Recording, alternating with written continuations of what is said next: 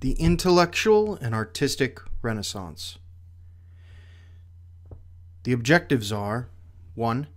Discuss humanism, the most important intellectual movement associated with the Renaissance, and 2. Identify the great artists and sculptors produced by the Renaissance, such as Michelangelo, Raphael, and Leonardo da Vinci.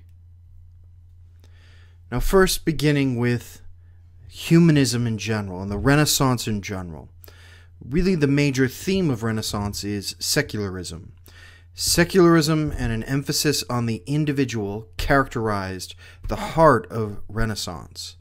That is, that they began to see the world through a non-religious gaze and began to see it through a worldly focus, not in a sinful sense, but a worldly, humanistic sort of gaze, and looked at it through the eyes of the individual person and the individual character. And so this key element really forms the intellectual movement of the Renaissance known as humanism. Humanism was based on the study of the classics, the literary works of ancient Greece and Rome, and a return to that emphasis not only in art, but also the conception behind the art, the gaze or perspective, the worldview of the Greco-Romans. Now, there are several leaders of this movement. Erasmus, for one, whom was the figure on the last slide, but Petrarch is really the father of Italian Renaissance humanism. And he focused on the individual and individualism in the 14th century.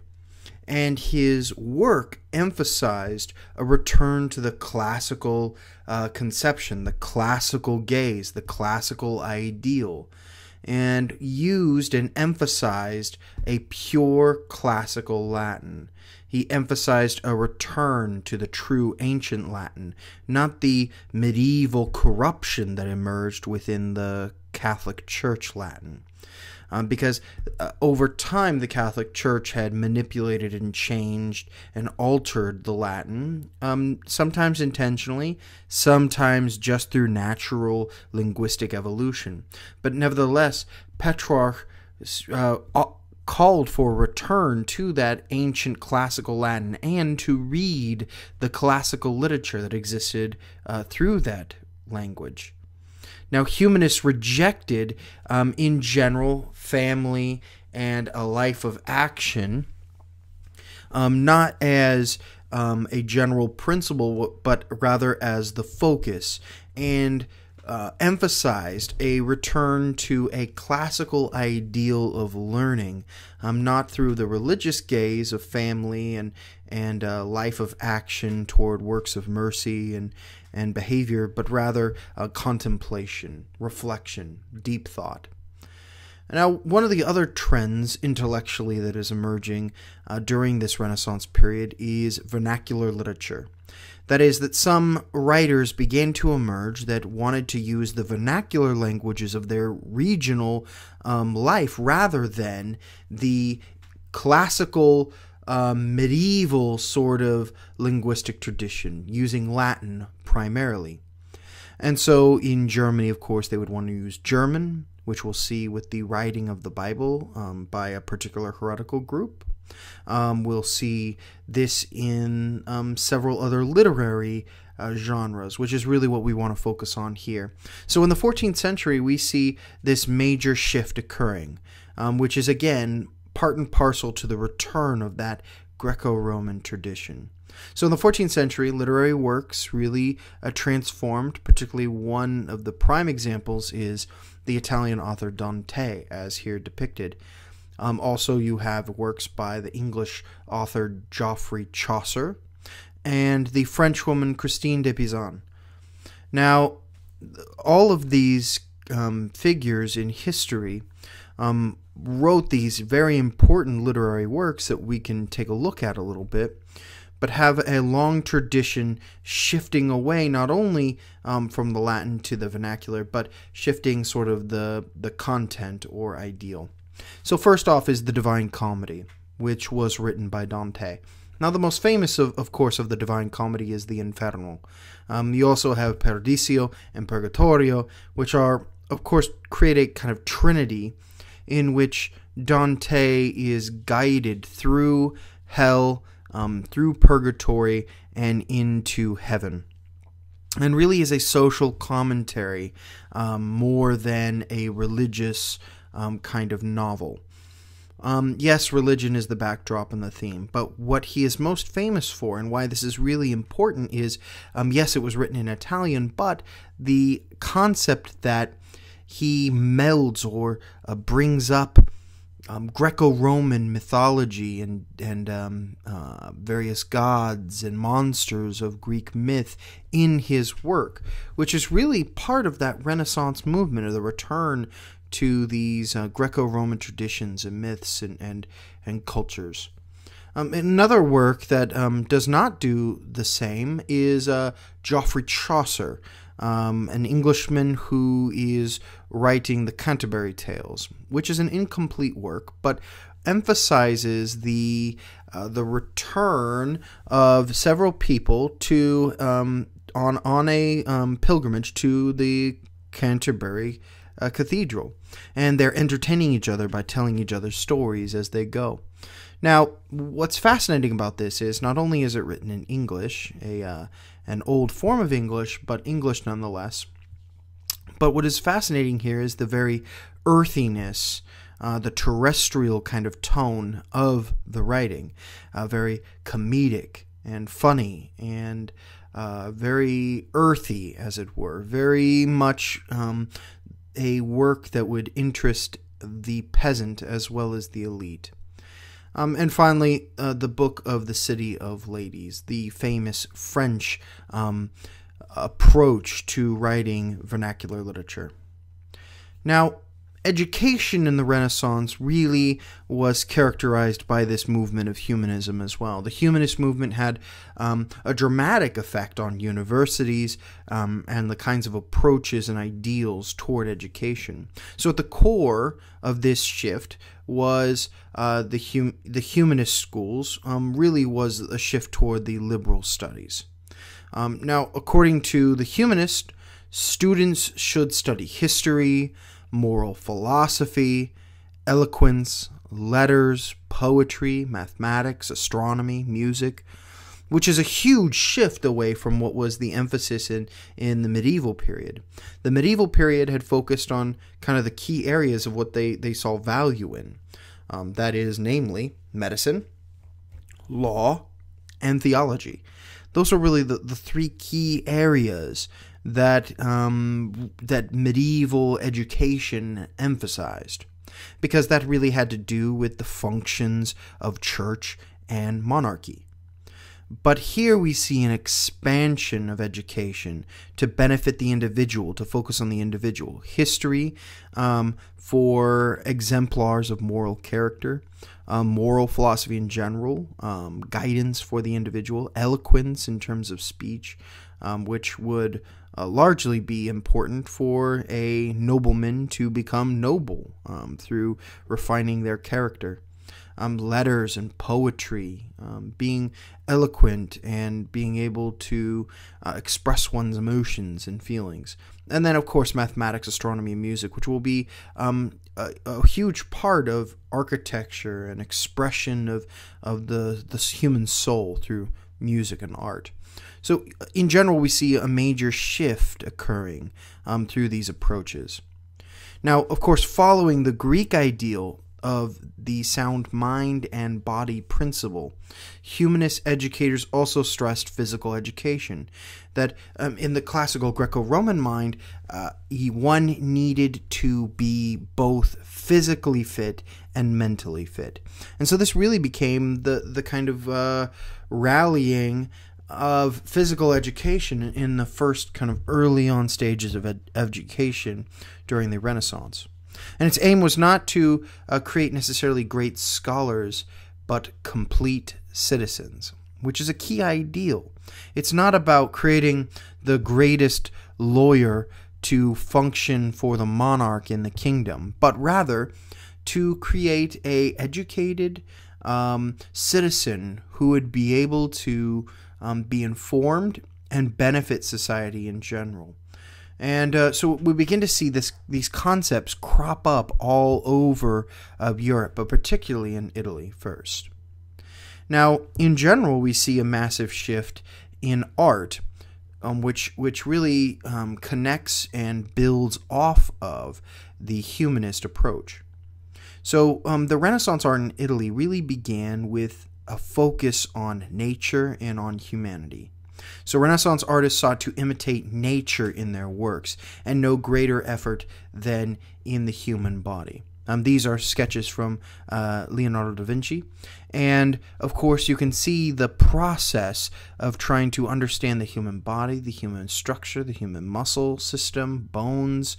All of this is important, not only just for medicine, but in terms of art. How does one depict the human body in proper form in terms of reality? And so they wanted onlookers to see the reality of the objects or events they were portraying, rather than some kind of spiritual ideal or some glamorized, idealized form. No, they wanted the reality to capture the human experience and the human condition in a true sense through art. We also see new techniques emerge, particularly in painting. In Italy, we see the development of frescoes. That is, painting done on fresh, wet plaster with water-based paints. Now, of course, in terms of duration and length and preservation, this becomes problematic through cracking and things like that. But really, as a new shift and trend, as we begin to see walls and ceilings painted in this new fashion.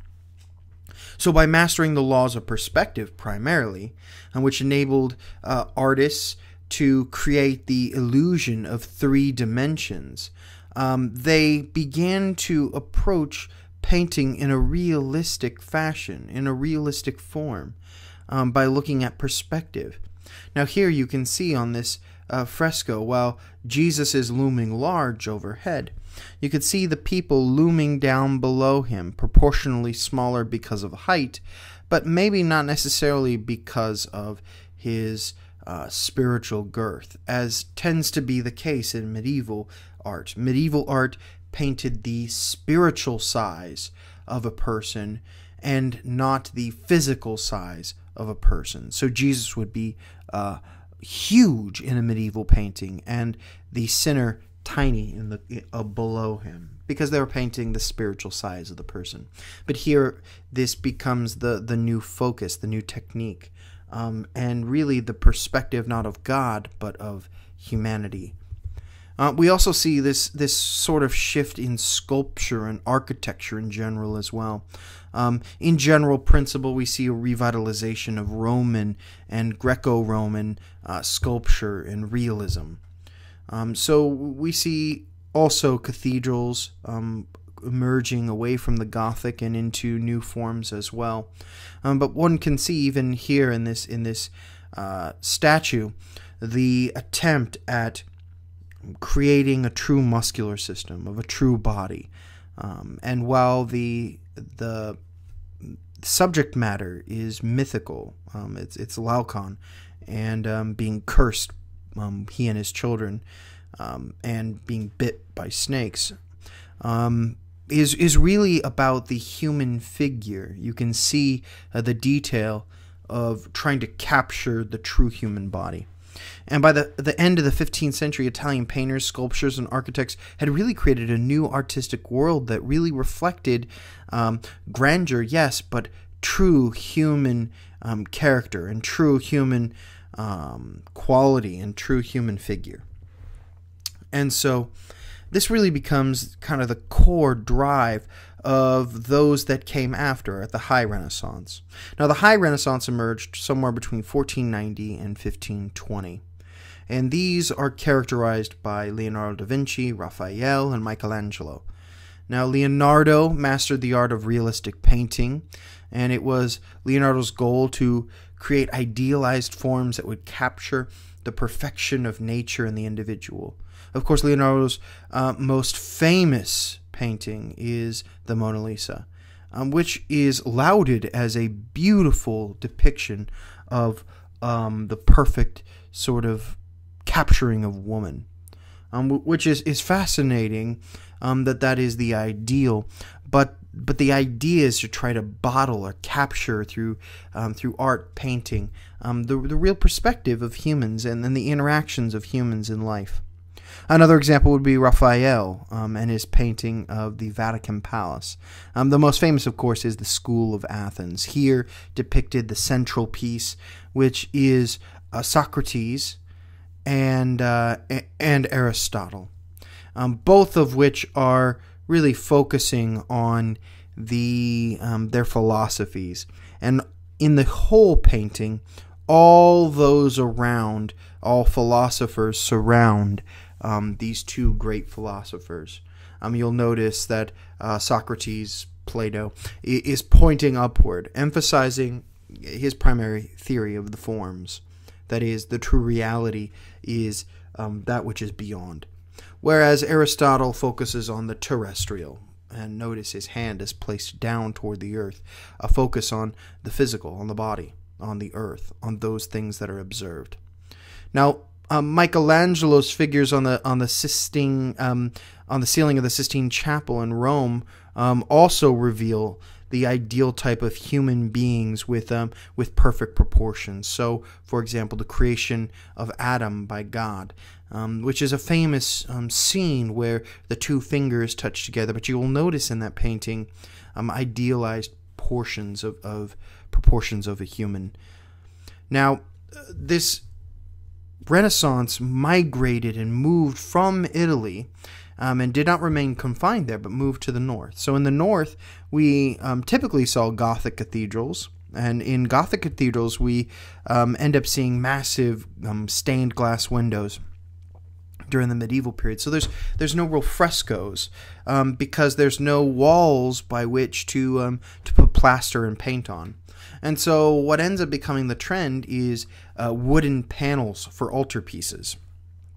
And artists would paint elaborate and impressive paintings that would go over these wooden panels at the altarpiece.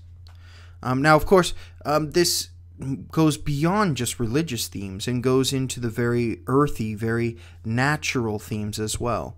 And so the most important northern school of art in the 15th century was found in Flanders, and this can really be characterized and emblematic of this movement, particularly by Jan van Eyck. Jan van Eyck's oil painting primarily. And oil painting really becomes the kind of standard in the north. Now here, of course, his most famous painting is Giovanni and his bride. Very focused on the human condition. Here, seeing he and his new bride in their private bedroom chambers with their dog and their shoes on the floor, and very, very human, very concerned with the individual and the individual perspective.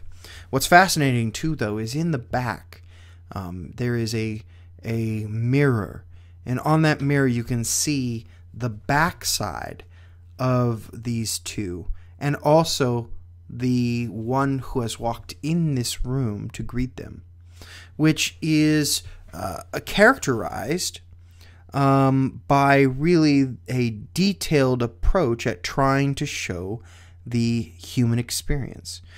It leads the viewer of the painting to place themselves inside the painting, to say that they are the one who has come to meet these people, and you can see your own reflection in the mirror in the back. And so we see very much so a earth-laden topic, a very earth-focused, human-focused gaze, rather than the divine.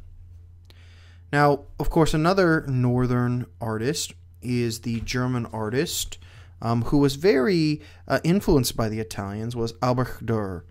And his most famous work was the Adoration of the Magi, here depicted.